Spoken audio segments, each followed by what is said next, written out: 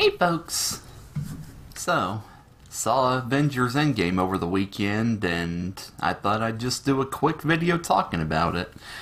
And I think I'm going to test out a new format, go back to the start where I just talk and put some pictures over my words. Because those are nice and easy to make and won't drive me crazy with overwork. So, a little backstory. I'm kind of new relatively when it comes to the Marvel movies. I avoided them for the longest time for many reasons. One, because I've mostly been a DC fan my whole life and I just couldn't get into them, and any Marvel property that wasn't Spider-Man, I just didn't care too much for. Another reason is because literally everybody was talking about them. Like, if you remember back in 2012 when the Avengers came out, it was massive. Like, everybody was talking about it. Everybody saw it. Except me. Yeah, I tended to avoid it and never really gave it a chance. And I just thought all these Marvel movies were all overhyped. And even though I never watched them, I know I suck. But for some odd reason, on a whim, a couple of years ago, I was just bored on a Saturday night, and I asked my friend, Dell, you want to watch Avengers? And he's like, sure. And I don't know what got me to finally cave in and see it, but I did, and I had lots of fun with it. And I don't know why I avoided it for the longest time, because it was the kind of...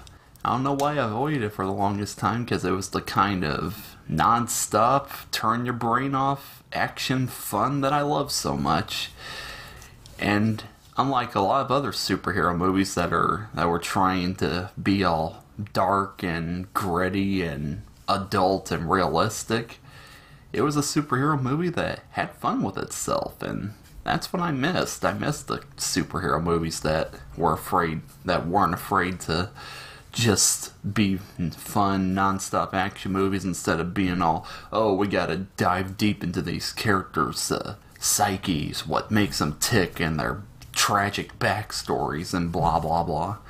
I ended up becoming a Marvel fan just like that, and before I knew it, I was going out of my way to try to find other Marvel movies to watch, and when I finally got a Blu-ray player and got Netflix and Hulu, that made it all the more easy, because Netflix had a lot of Marvel movies on it, so I think the one that sealed the deal for me and made me wanna follow the rest of these Marvel movies is, well, yeah, Avengers started, but that's the one everybody seemed to like. I didn't hear much about every other one, but I tried out Captain America: Civil War and I loved that even better, and wow, yeah. It made me a full-blown Marvel fan. And I just slowly started seeing Marvel movies shortly after that before I got all caught up. Well, not all caught up. I think the ones I haven't seen yet are Thor: The Dark World, the first Captain America movie, and the first Ant-Man movie, and The Incredible Hulk, but nobody talks about that one anyway. Those are the only ones I missed, but seems that based on my viewing, I've seen the best of the best, so I guess you can say I'm all caught up.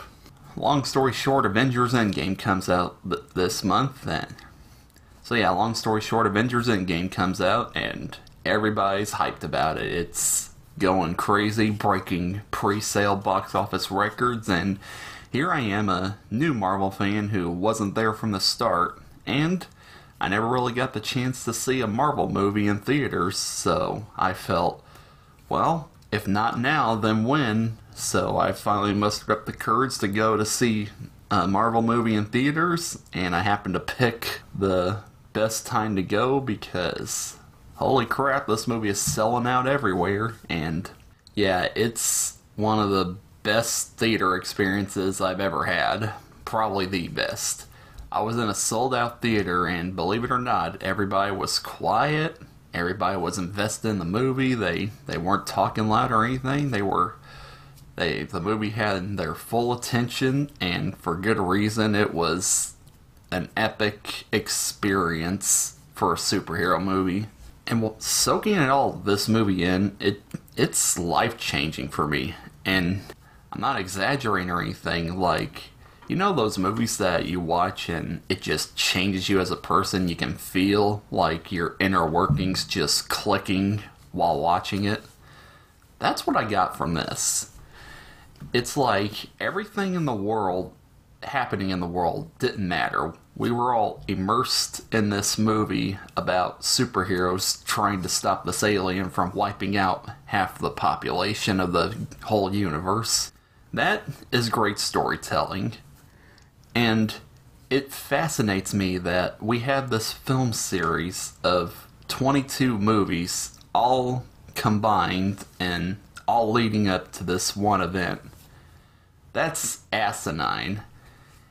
And I gotta give it to Disney and Marvel for this, because it seems like when it comes to Marvel movies, even the worst ones are okay at best. Just okay at best. That's pretty fascinating for a franchise like this, with all these different writers, directors, and everything, that you can have that kind of track record when it comes to quality for 22 movies. That's a lot to be admired. And I'm old enough to remember when Disney first bought Marvel, and of course everybody was freaking out like, oh no, they're gonna ruin everything. I bet they're all kicking themselves in the butt for Disney creating the biggest blockbuster sensation of our generation. I mean, no joke, Endgame is going to be the Titanic of our time. I can definitely see it coming. It already grossed $1 billion on its first weekend. That's asinine. That never happens. And it's all for a movie about superheroes, which for the longest time was seen as dead on arrival cinema. Superheroes, people. I remember a time when superhero movies were just in a dark period, and it seemed like they were never going to be seen as A-plus entertainment. But Sam Raimi's Spider-Man came out, and, well, the rest is history. And with the release of Spider-Man Into the Spider-Verse last December, I think it's safe to say that superhero movies ain't going anywhere anytime soon. And now that it's touched upon the animation art form, we have a way to see a whole new fresh look at it. So anyway, back to Endgame. So, even as somebody who's late to the Marvel game and didn't get a chance to see the movies when they were first starting, well, okay, I had a chance, but me being my hipster self back then, I decided not to participate. But that old me's dead now. I killed him. He's buried in back right now. Oh, he's trying to get out of his grave. Oh, no, false alarm. I'm not gonna lie. There were times that I got really choked up and I almost burst out crying, and the only thing that stopped me is because I had a mother on one side of me and a college kid on the other side, and I just didn't want to make an embarrassment of myself. But that's just how well done the story is, and just how attached we've grown to these characters over the years. And if it can get somebody like me, who just recently got caught up with all the Marvel movies last year, to get that invested and that choked up over what happens, then that says a lot. That's powerful storytelling right there. And what I love about this movie is, like, it didn't feel, it was a well balance of humor and action and high stakes. There was a lot of the characters just sitting around and talking and bantering with each other, but it all works. It's hilarious and it's great, and anything in any other superhero movie would be seen as stupid, but with the universe of Marvel established, it works. It's amazing. I'm just at a loss for words, and we all know the last hour makes up for it with a big finale that we expected from this supposed series finale of the Marvel Cinematic Universe, or at least the Avengers storyline. I mean, this is the kind of movie I missed. It just felt fun. It was an all-around fun movie. I miss movies like that. I miss being able to have fun. Because, in an era where everybody online is trying to ruin what you love for you. Oh, we can't enjoy Star Wars anymore. Oh, we can't enjoy Marvel anymore. Oh, we can't enjoy She-Ra anymore. Oh, we can't enjoy anything we like anymore. Screw them. They don't matter. This movie shows that, at the end of the day, they just don't matter in the world.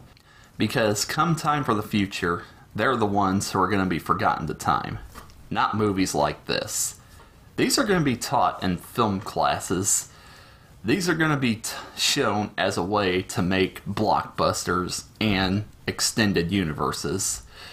I can see film professors talking about the impact of these movies and how you can have a series of 22 movies, all be successful, and all have critical acclaim. That's never happened before, and I hope it happens again, because this is what I miss. This is what I miss. This is what I go to movies for. And I hope that my favorite franchise, the Godzilla franchise, gets a similar treatment. That would be pretty sweet. I have that to look forward to next year. I think I'll do a little trailer reaction to Godzilla King of the Monsters after this video. Well, not right now, but you know what I mean. So yeah, I'm at a loss for words, folks. I never expected to become such a fan of this Marvel cinematic universe, but I have, and it made me excited. It made me feel happy again. It made me feel like I can have fun with movies again, and it inspired me. I want to do something like this with my characters. I want to create a universe where they all connect together and they all come together in an end. It's like, not every story has to be all serious and everything, and not everything has to be ruined by people on the internet. Nothing is stopping you from enjoying what you love, nor should it, because this is what you love, dang it. If they don't love it, that's on them. If you guys haven't had a chance, though you probably already have, I'd say go see Avengers Endgame if you've seen all the other Marvel movies. So, if you haven't, you're probably going to be a little lost, but if you have, it's worth it. It's totally worth it. And I hope every other Marvel movie that comes out now, it doesn't try to top this, but just focus on being their own standalone thing. I think that'd be the best route to go. Just give us all we want and ask for, and then take us back down and start over. I think that's the best route to go. And I hope other movie studios come up with great ideas for extended universes, and I think it's safe to say it's fun to go see movies again, folks. And I'm looking forward to a lot more blockbusters coming out, whether it be Star Wars, The Return of Skywalker, or whatever that's called, and definitely Godzilla King of the Monsters, and whatever else I feel like seeing, because if it's one thing Avengers Endgame taught me, is that there's no shame in having fun. As always, stay loony, my toonies.